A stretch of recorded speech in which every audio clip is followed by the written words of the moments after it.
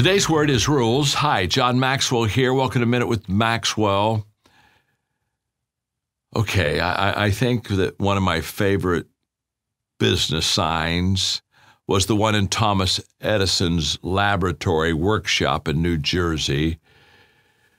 The sign just simply read, "There are no rules here. We're trying to accomplish something."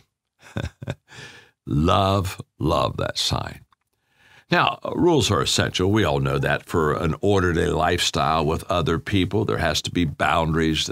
So we're not really there. But so many times rules are given to people to take responsibility for them not really thinking on their own. The old Nordstroms, I'm talking about 20 years ago, when basically they only had one rule for all their employees, and that is do what you think is right and take care of the customer. Just that simple.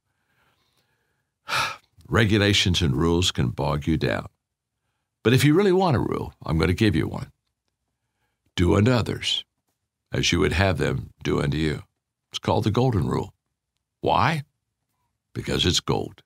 Practice it, good things happen.